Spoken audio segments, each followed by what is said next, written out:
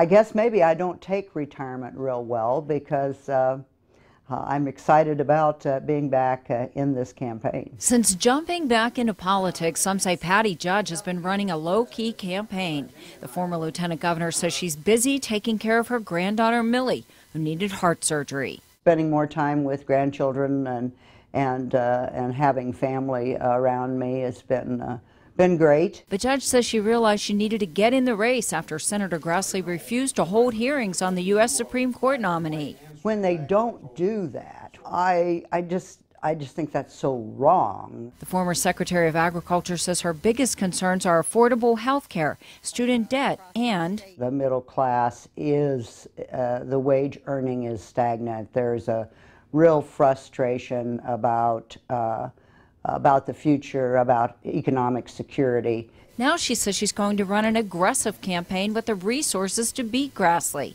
Today she reported raising $215,000 since announcing.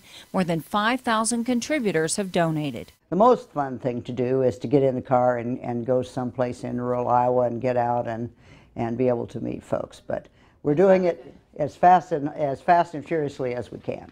At age 74, Judge says she will be a challenger unlike any Grassley has faced. I do believe that I still have the energy, the health, I'm ready to go, and that I can make a significant difference in the lives of Iowans from Washington, D.C.